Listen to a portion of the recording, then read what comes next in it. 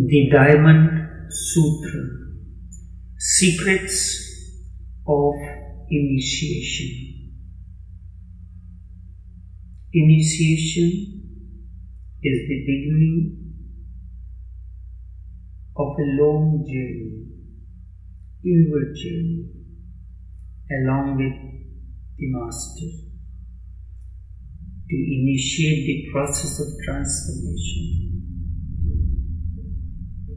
It is the esoteric, it is both science and art. Why is initiation to a master essential? As such, as man exists, he is asleep. Even in his waking, he is asleep, and the sleep is neurotic. He cannot wake up from the sleep on his own. He may wake up, but he still remain in slumber. Someone is needed to wake him up from such neurosis. Initiation is the process for him to remain in contact with the one who is awakened. Without this, it is almost impossible for you to be awake. You are capable of dreaming even when you are awake. When it is said man is asleep, this has to be understood. Man dreams 24 hours a day. In the night we are close to outer world and continue to dream within our inner world. During the day our senses are open. Our senses, the organs of perception and organs of action, open in the outer world of duality. It is through these organs of perception and action we continue to experience the world of duality. But the dream continues within. Just close your eyes and you will start dreaming again. Dreams are a continuity inside. You are aware of the outer world, but the awareness is in such a case we cannot envision reality although we are awake. This is how dreams are imposed on reality. What we actually see is our projection on reality. Everyone is plagued with dreams. A father is full of his unfulfilled dreams. You become an object of projection for your father. Your father will project his dreams on you. He wants to see his unfulfilled dreams fulfilled through you. Then whatsoever he understands about you gets mixed up with his own dreams. So projecting one's dream on someone else is different than loving. When you love someone, you do not impose your dreams on them. He will appear quite different than when you do not love him. The other becomes quite different when you use the other as a screen to project your dreams.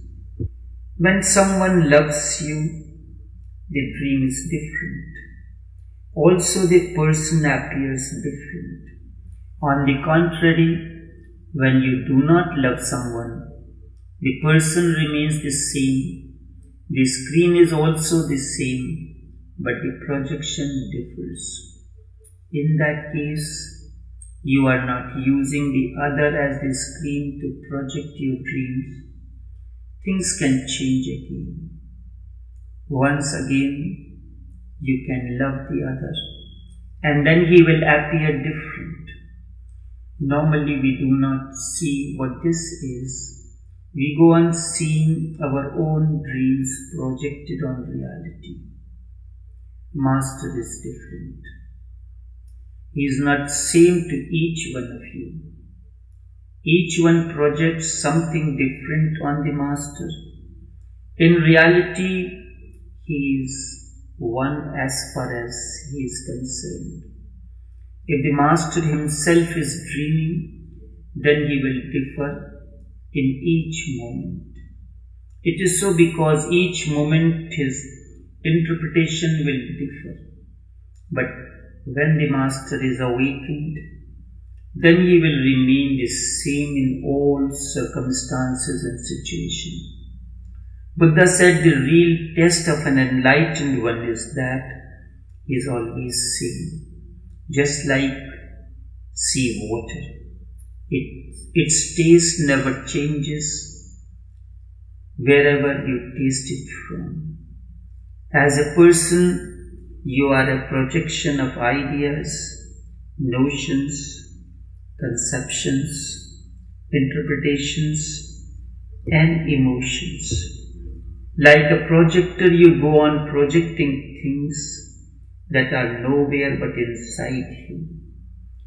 The whole becomes a screen. Then you cannot be aware of yourself. This is deep sleep.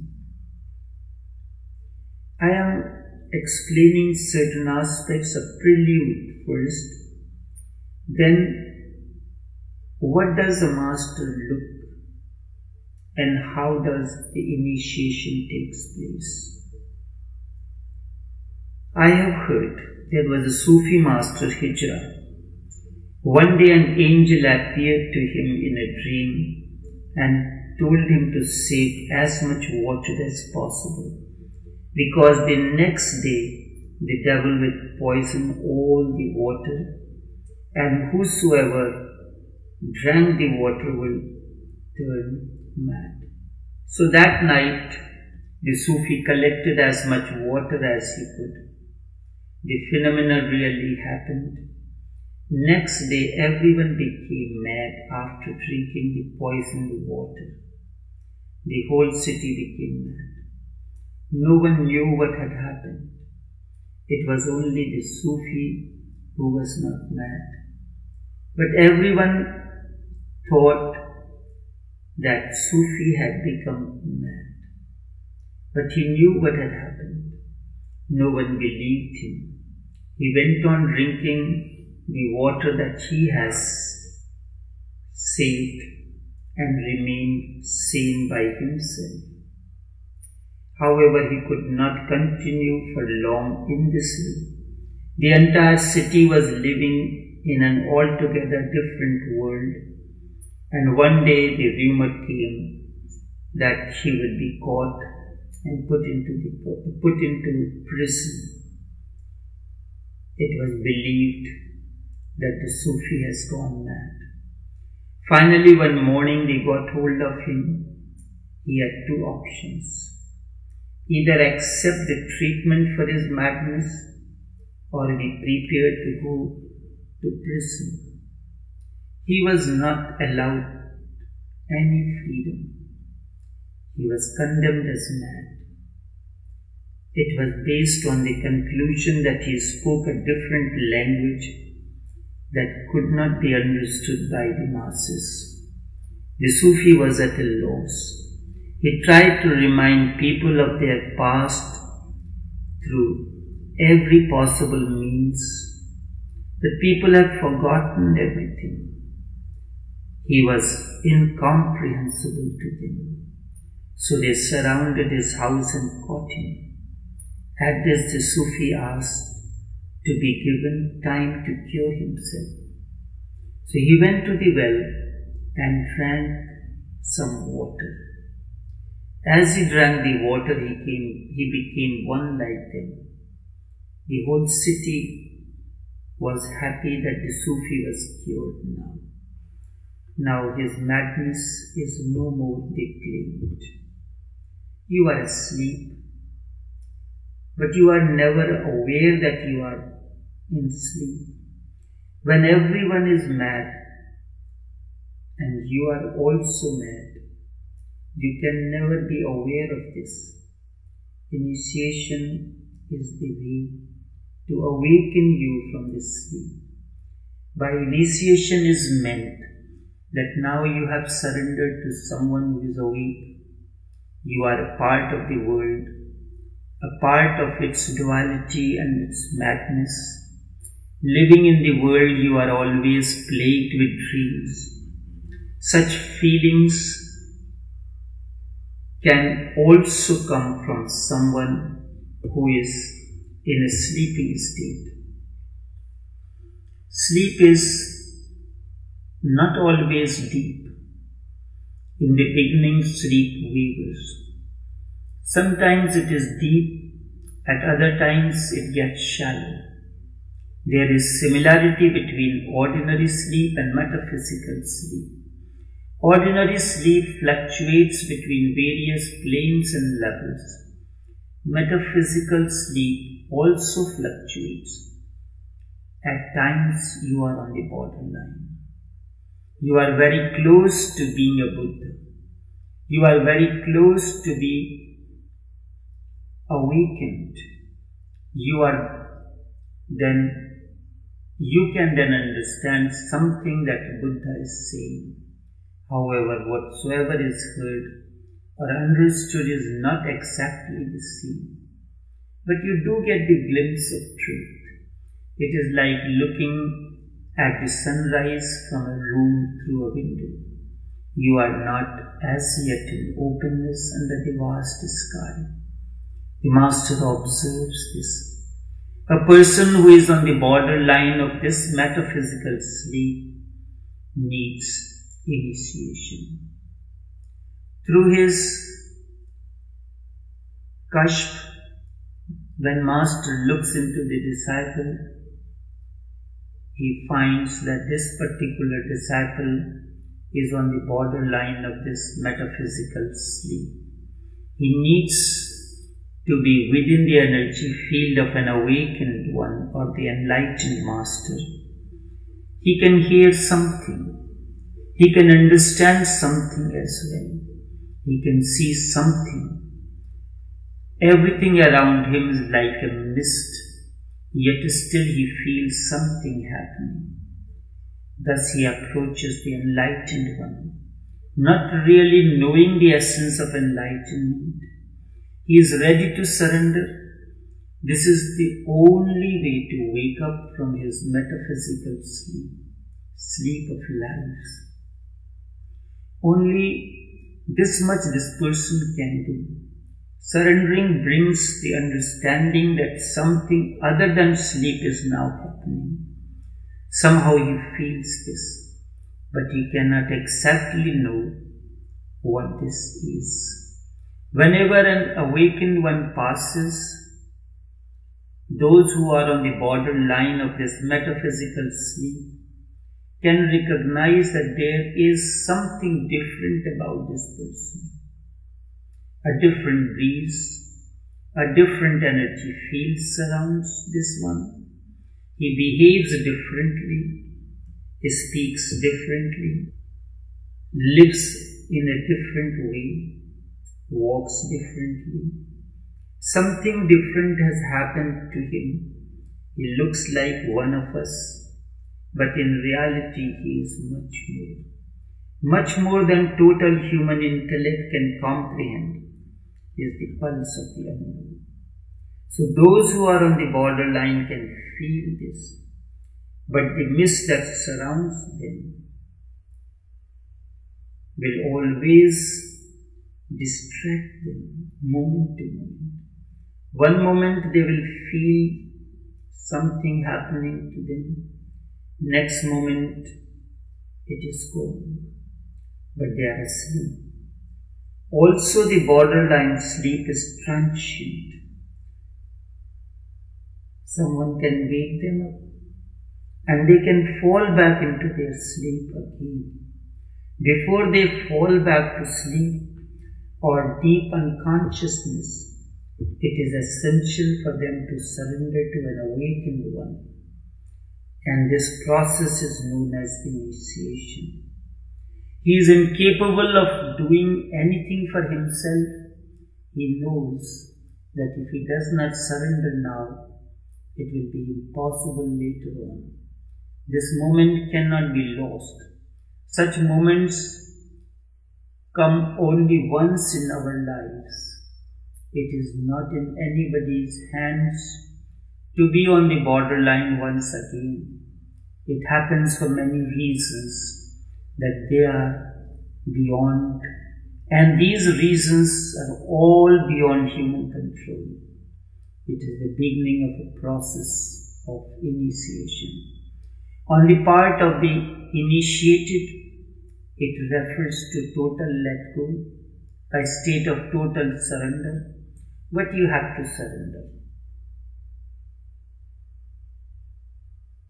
Your unconsciousness, your inner madness, your process of indecision, your ignorance, and that is all you put in the fire that Master creates around you.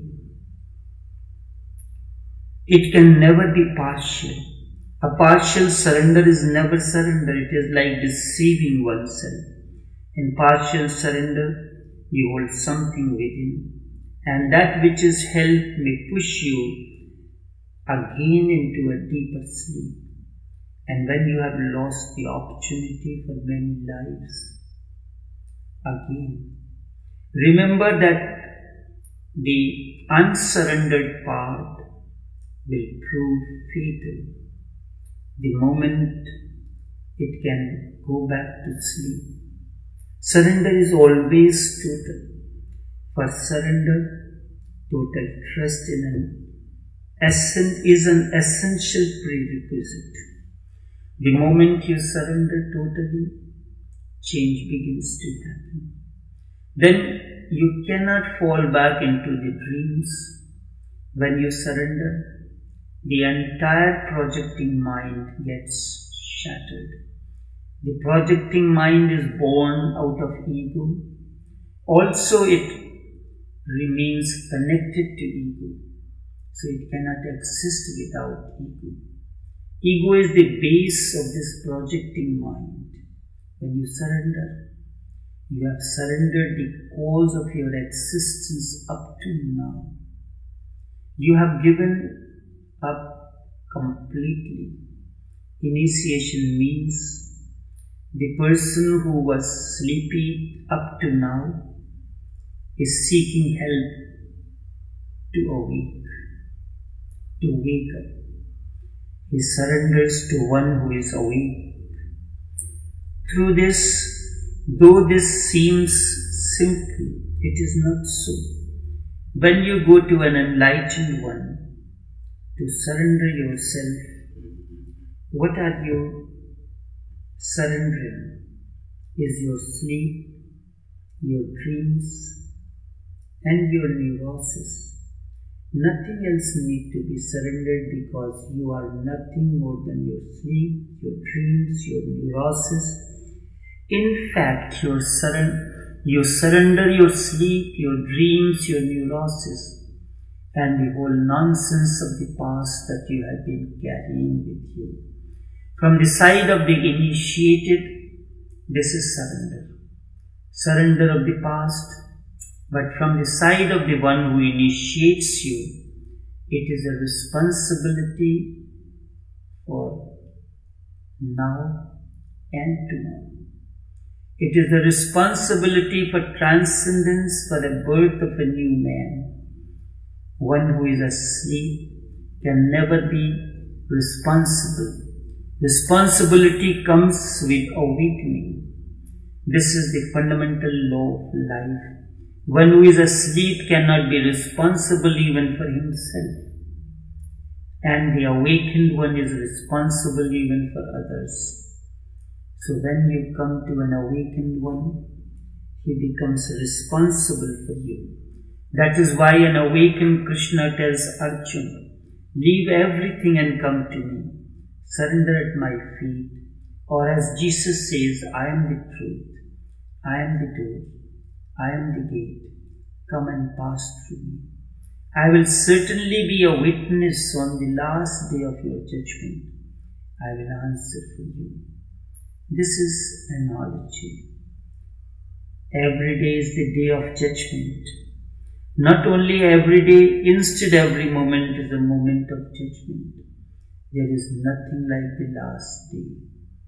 These were the words of Jesus that he spoke to his disciple. Who could understand him? And were within the energy, and they were within the energy field of Jesus. And this has brought to them an understanding of the message of Jesus. However, the present day followers of Jesus cannot understand the message. They are only interested in business, not the process of transformation. Jesus was in fact saying, I will be responsible for you. I will answer for you in front of the Father. I'll be there as a witness surrendered to me. I will be your witness. This is the responsibility of the Master. When he initiates you, he undertakes to transform you so that a new being is born out of you. No one who is asleep himself can take the responsibility for you. One can be responsible for others only when he need not be responsible for himself. He is unburdened, he is no more. He is just the pulse of the unknown, an emptiness that simply echoes the whispers of the unknown. He is the manifestation of the unknown in finite form. So only such a person can really initiate you, not otherwise. No particular person can initiate anyone. And if that happens, and this is happening every day, it is like a blind trying to lead the blind. However, in reality, both perish. One who is asleep cannot initiate, but the ego cannot help. This attitude is dangerous. The whole initiation, the whole mystery of it, the whole beauty of it, and has now become so ugly because of those who were not entitled to initiate. Only one who is not plagued with ego, who has no dreams within, can initiate. Otherwise, initiation is a great sin. In the olden days, initiation was not so easy. One has to wait for a long time to be initiated. Sometimes this waiting was for entire life. It was a discipline. And now this is a competition among the pseudo-masters to initiate as much as possible. It has become an ego game. And sometimes initiation is not necessary, because soul's journey always continues. It never breaks. And this you cannot know. Only thing is this, you have become oblivious of it. You have become oblivious of your inner capabilities. So someone has to remind you. Sometimes because of certain circumstances and situations, you can remember your own talent. No one is aware of his own inner potentialities and talents. With birth, this is forgotten. Master simply reminds you of your inner capabilities, and the moment you become aware of your inner capabilities, in whatsoever field, your progress attains tremendous speed. I belong to a Sufi family of enlightened masters. Sufis will initiate only when you had waited for a long time. when you have stayed with the Sufi master within energy field, you are being prepared moment to moment. You had to wait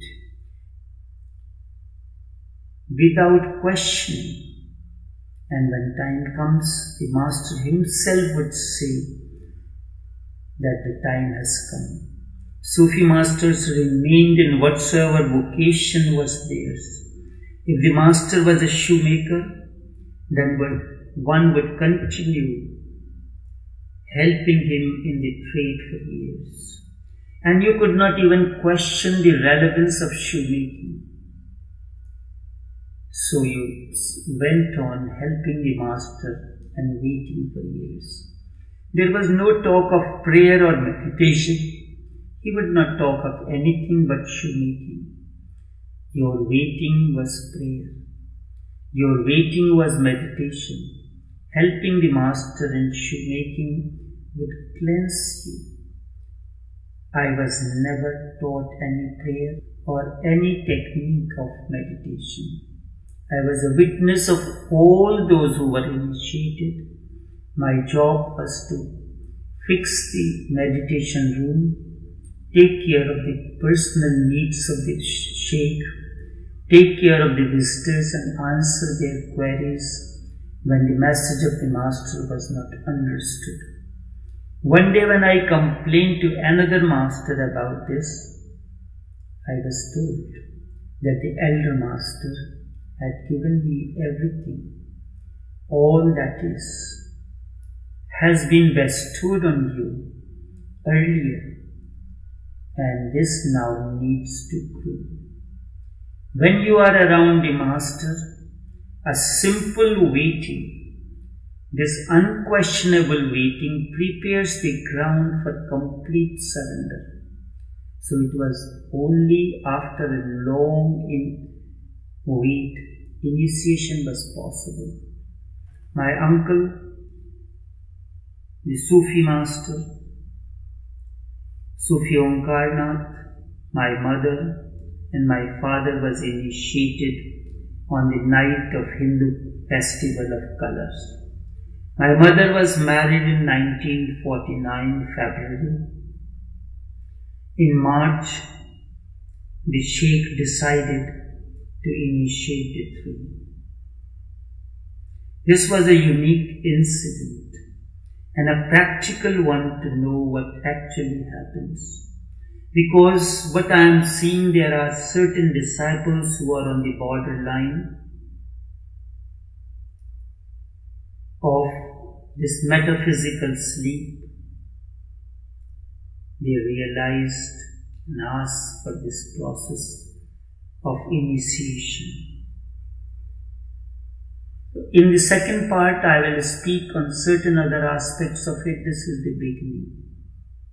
My mother was asleep and was not interested in anything like initiation, after which she has been pursuing her father for initiation for a long time, and each time when she asked, the master would tell her to wait for a little long. This was a father-disciple love relation. She got angry and she said, from now onwards, I will not ask him to initiate her. This went on. So she was asleep and was not interested in anything like initiation. My father knew nothing of initiation. Just a month ago he had been married. They all resented the idea of initiation in their own unique way. But they were all on the borderline of the metaphysical sleep. They had to be brought by force, so that my grandfather, the Sufi master, Sufi Brijmohan Lal Naqshbandi Mujaddadi Majhariya Raziyallah Ta'ala could initiate them. Such is the way of the masters. Now everything is different. No one wants to wait. We are unconscious. Because of this, initiation has become difficult. So in that case, the master gives you the first initiation. First initiation is like this: you are going to begin a relationship with someone. You got acquainted with the person in some function, exchange of words. He is allowed to reach up to your gate. You meet the person at your entrance to the house. He is not allowed to come within. You can stand up by the gate, talk to him there, talk to him on phone, but he is not allowed to enter your inner precinct, even in the bed, even in the living room area. This is the first initiation. Sometimes the master does that. Again, it depends on if that be necessary. The whole running of the present day mind is because of the fear of death. We are only conscious of death, our body. There is no consciousness of that which is deathless. And when the consciousness is stuck at the level of the body, the progress becomes very difficult. In the past, the aspirants were conscious of the deathlessness within. There was no hurry and initiation was easy. In fact, everything was easy. If you are in a hurry, the master initiates you, your running or your dream state. It is a device that you can wait. So in the first state, when you are allowed to be entertained only at the gate, this is the first initiation. This is the device master uses to persuade you into the process. Yes, I have given you this much freedom that you can be entertained at my gateway, at my entrance to the house. And as things progress, as the relationship deepens, I will allow you to come inside. On the contrary, when Master asks you to wait, then your process of transformation cannot begin. In such a case, the Master will allow you to wait afterwards. So, a little gesture, it is said, oh, you can come to the house, but you remember, I cannot take you inside. My parents will not allow me to do that. So, we can remain at the gate and talk. That's okay, there's no problem in that. And then the person can wait, maybe months, maybe a year. So this is also necessary.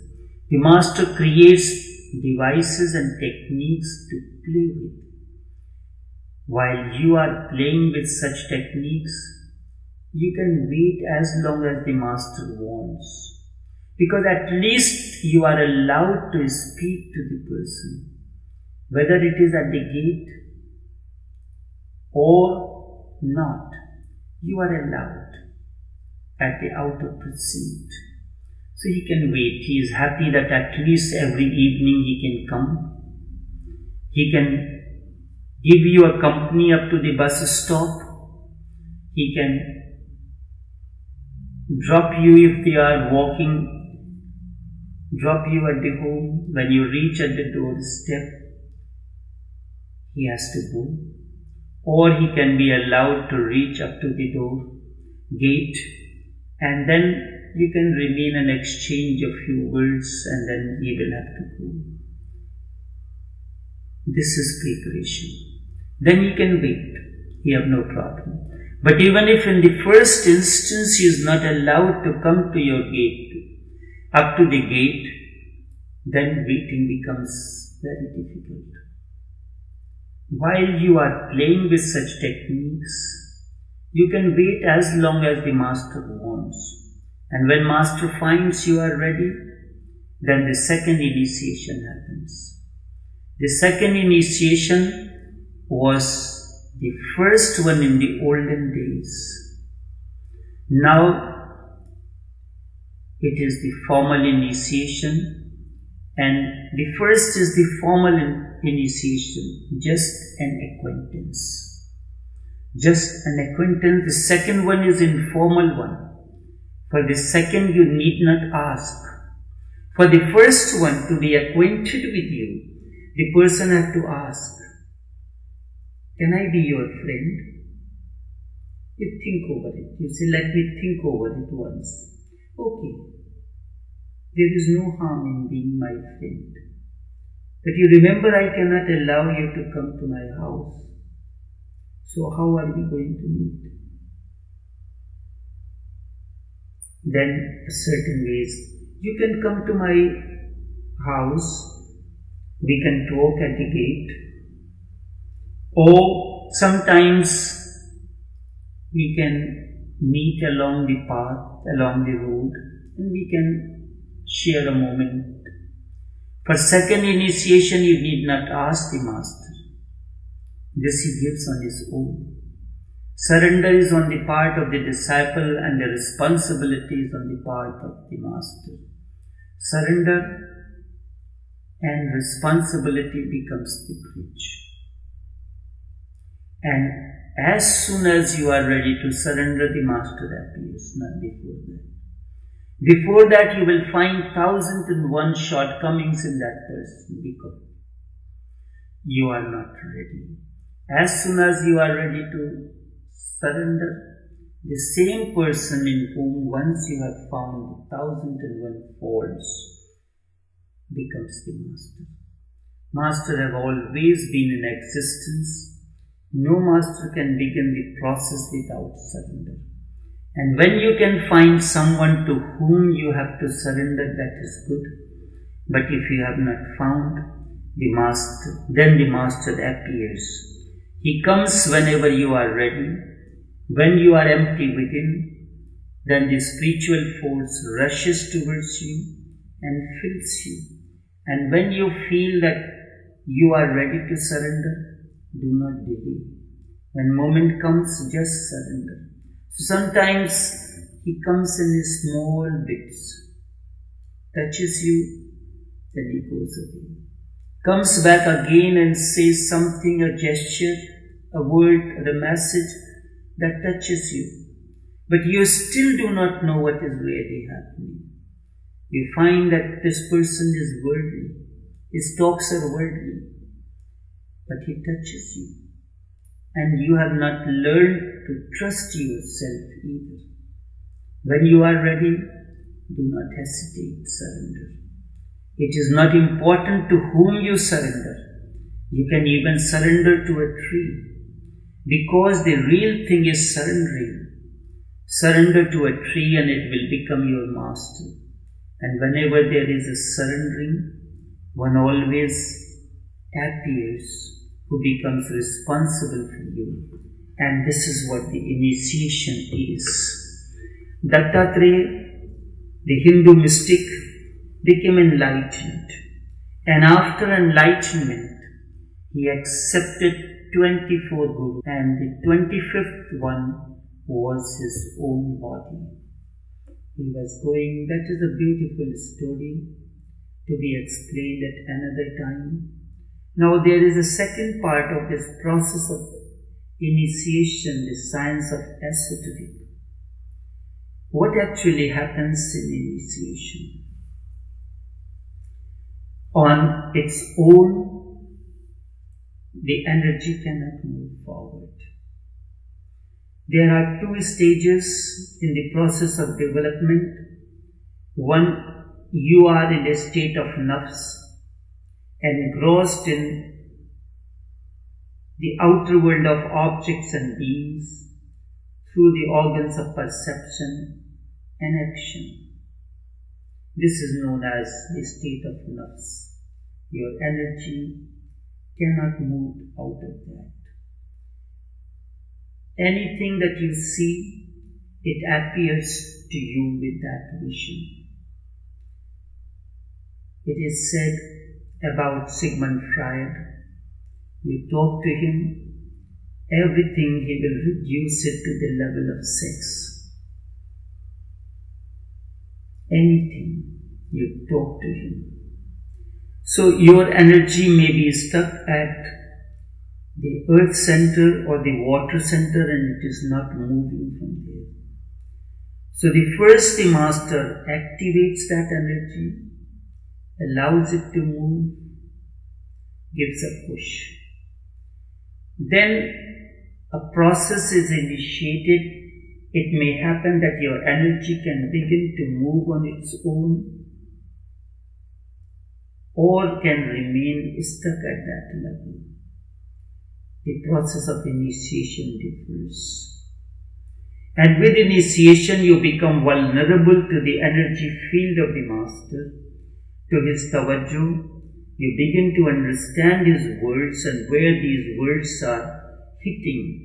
This tawajjuh is hitting at what level? What esoteric state of your psycho centers? This is known as, this is done through just. Just means you are able to absorb that energy that master is sending. All that energy that flows around you, how you are going to absorb that is just. And unless this happens, the journey to the other planes is not possible. So just and suluk are the two stages. Through just, you absorb the energy, and through suluk, you allow it to move to the other centers. And if the realm of just is not cleared, then the other will create a problem. And the real process of initiation cannot complete. And progress will not happen. So this second aspect, the esoteric science and art of initiation, I will speak in tomorrow's session because it is still the same way maybe. How much has to be spoken? I can't say that now. It is not in my hands. When the process of speaking, the words begin to overflow, only then I will know the direction, which direction it is moving, and how long the flow has to continue. So tomorrow's session is another important one. Until then, take care.